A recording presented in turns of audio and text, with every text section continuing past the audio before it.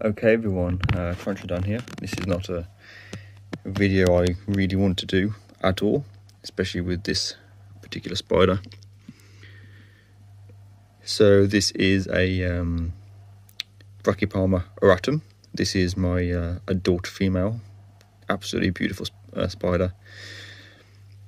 Looks like it has nematodes, which are a parasite that infect the fangs and clypeus of the spider. Basically prevents it from eating.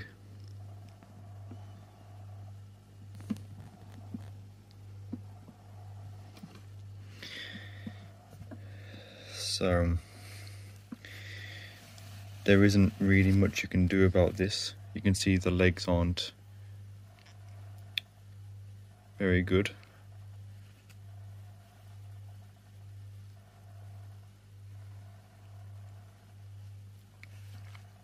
This spider is absolutely not aggressive. Look at the colours. Beautiful girl. Those little drops are just water. I tried to make sure she had plenty of water.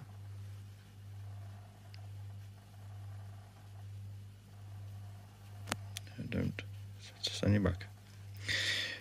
What I'm going to try and do is I'm going to try and clean up her fangs, and if not, unfortunately she will have to go in the freezer and she'll have to be euthanized, which is the most humane thing to do.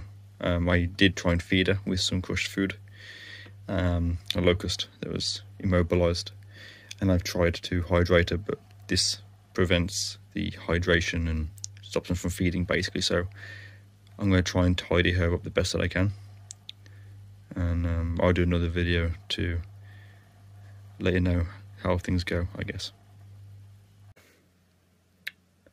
Okay then, so this is I want to do a video to sort of try and show you what I've been doing. I have several pieces of tissue. You can see they've got a bit of brown stuff on the very tip of it. This one's got quite a lot. And this is just me wiping away all of the nematodes from the spider. You can see obviously not looking great. She's being very patient with me, as you can see here. She's alive, and what I'm trying to do is I've removed as much as I can from around the fangs, so getting between the pedipalps. Obviously her legs keep sort of folding in, which is fine. I just don't really want them there, to be fair. I'm hoping she's not too bothered by this. So I'm sort of, trying to wipe. I have already wiped between the clypeus as well. And you can see there's still little bits of ickiness.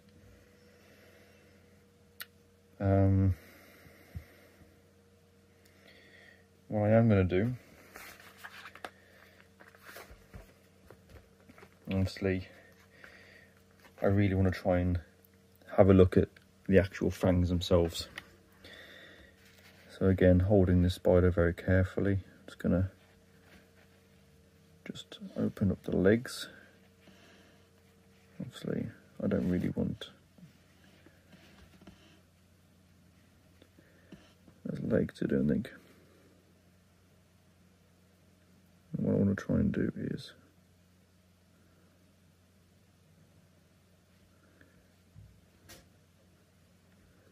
have a look at those fangs.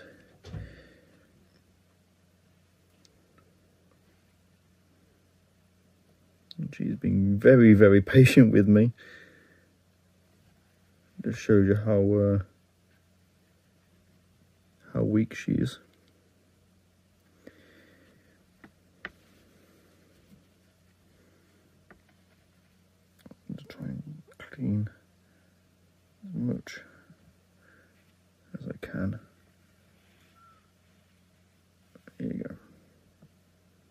Good girl.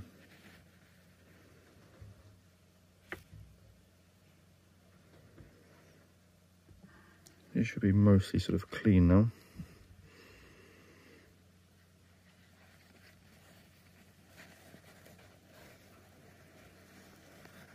There's a little bit more movement, not a lot. I don't think she'll be able to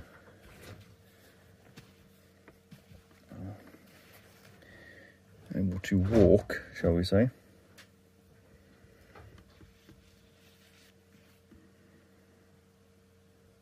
There's a little bit more movement. No sign of any nematodes or anything. I'm gonna see if I can. Come on, have a drink.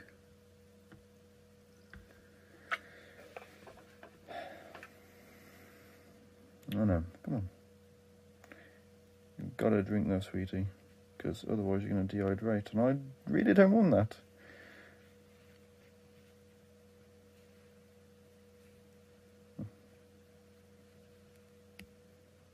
Come on. Let's try and give you some water.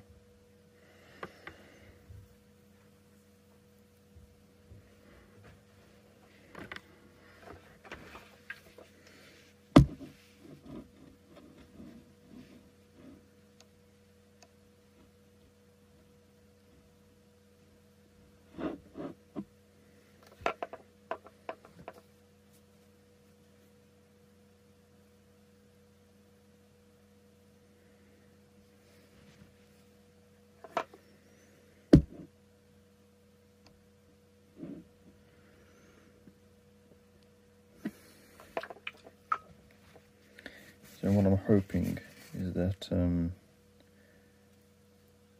she might actually start to have a drink of some kind. It's still looking slightly milky there though.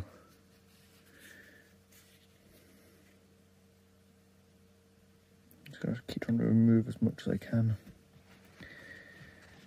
because I do not want this spider to pass, you know.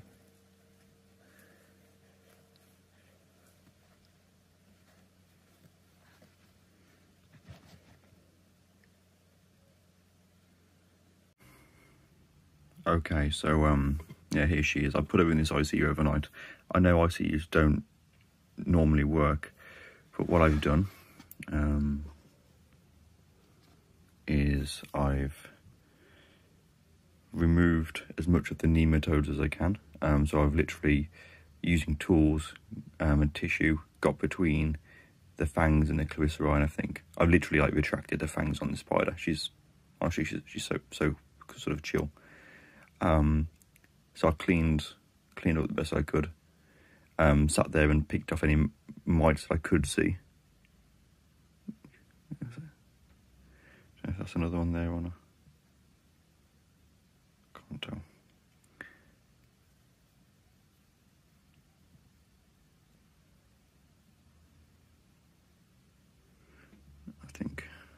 Don't think it was. Thought there was one just there, but there isn't.